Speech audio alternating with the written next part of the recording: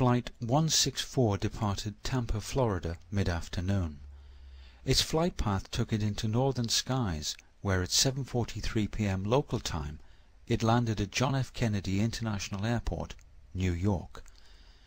After routine safety checks and refueling, November 310 Echo Alpha was cleared by the dispatcher for a 9 p.m. departure outbound. At 9:20 p.m. clearance was given to the L-1011 for takeoff. As it thundered down the New York runway, it lifted 185 tons of new aircraft, fuel, 160 passengers and crew, and their belongings into the night sky. The L-1011's flight path took it south over Norfolk, Virginia, where it followed Jet Airways 79 to Wilmington, North Carolina, whereafter it headed over the coast. When the giant Whisperliner passed east of Jacksonville, Florida, it was some 150 miles out at sea. Upon reaching an invisible checkpoint known as Barracuda, the aircraft's stored flight plan turned the TriStar to its right to begin its slow descent towards and over West Palm Beach, Florida, then south to Miami International Airport for a landing on runway 9. November 310's flight crew were all very experienced officers. 55 years old Captain Robert Albin Loft had been flying for 32 years and had been with the airline since its very early days. Out of the airline's 4,000 pilots, he was ranked 50th in terms of seniority. Albert John Stockstill was the first officer and co-pilot. He was 39 years old and a former Air Force pilot. He was a native of Louisiana who now lived in Miami. Bert Stockstill had more flying hours on the new L-1011s than his captain. 51-year-old Donald Louis Repo was the flight engineer and third officer. He had been employed by the airline for almost half of his life, some 25 years.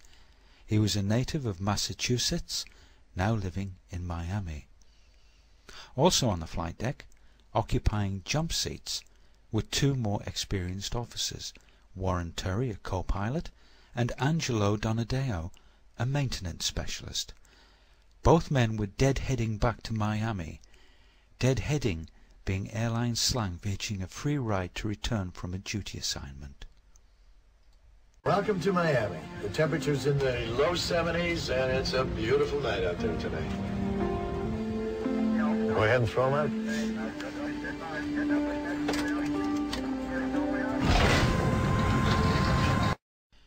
There were over 170 souls on board Eastern Airlines Flight 401 that night, including the crew. Most were heading home after spending Christmas with their families.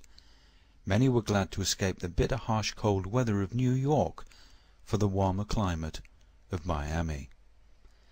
As the flight crew commenced their pre-landing checks, a problem was discovered at 23 hours 33 minutes.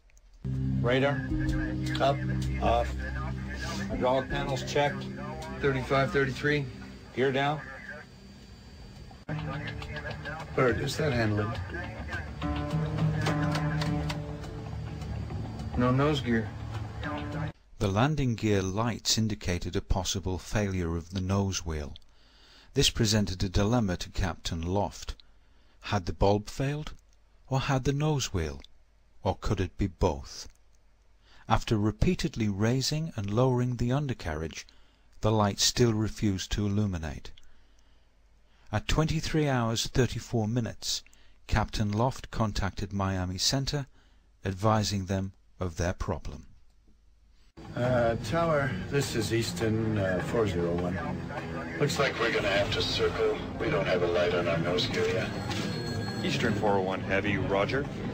Pull up, climb straight ahead to 2000. Go back to approach control, 128.6. After instructing the first officer to switch on the autopilot and set it for 2,000 feet at 23 hours 36 minutes, both pilots tried to remove the bulb housing. Captain Loft found it difficult to reach.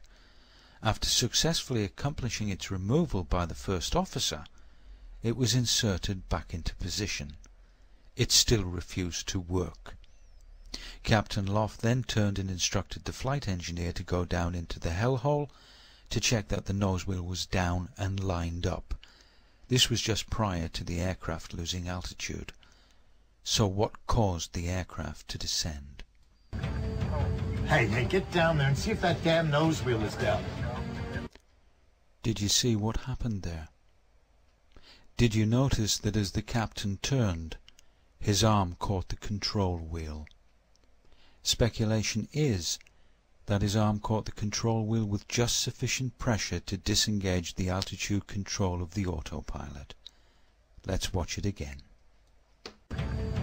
Hey, get down there and see if that damn nose wheel is down. This is believed to be the reason why Flight 401 lost height. An alarm did sound in the flight deck, at the engineer's console. But with all three pilots preoccupied with the landing light situation, none of them heard it. By the time their loss of altitude was noticed, it was too late. It is now 23:42 hours. Something to the altitude? What? We're still at 2,000, right? Hey, what's happening here?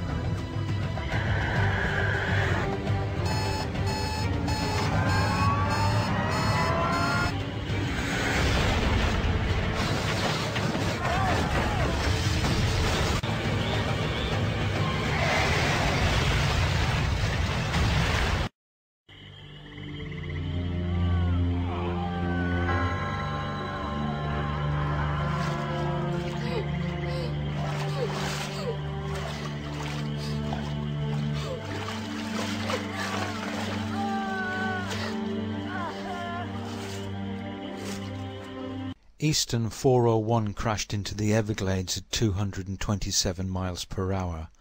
Initially, 77 people survived the crash. 99 lost their lives. Another 2 would die in hospital, one of which was Dom Repo, the flight engineer. Captain Loft died at the scene soon after the crash.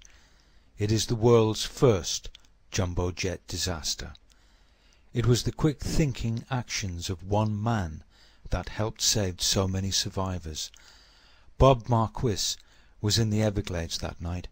He watched 401 soar overhead and saw its fireball as it impacted the soft earth. He raced his airboat as fast as he could to the site, which was about 15 minutes away. He waded into the swamp and set about helping people. As jet fuel burned into his legs, he continued to help. One man still strapped into his seat was about to drown as his head started to go underwater. Bob found him and lifted the man in his seat until sitting up and safe. He then carried on helping others.